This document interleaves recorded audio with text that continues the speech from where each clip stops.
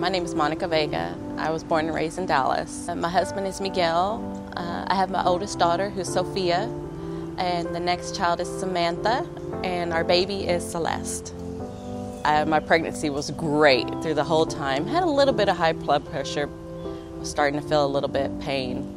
And I went to the doctor's office, and he didn't like the fact that I was feeling those pains, and so he just sent me straight to the hospital. They ran their tests, and when Dr. Simmons came in to tell me my previous C-section, it was possibly going to erupt because of the fact that incision was already there. When he explained to me the complications and how serious everything was, it was like the scariest thing ever. I was in shock. I can see people moving slow motion around me and seeing Dr. Simmons move his mouth, but nothing coming out. It was really, really scary. I was so worried about my daughter and my own life, but he reassured me that everything was going to be taken care of.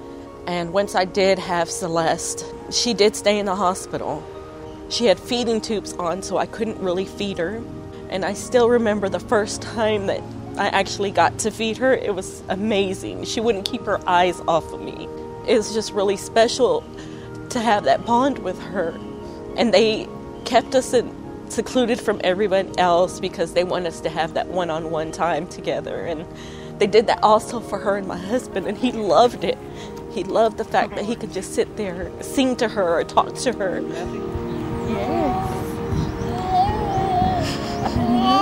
Things now with Seleste are amazing. She's babbling and talking and just gooing and gawing, laughing all the time.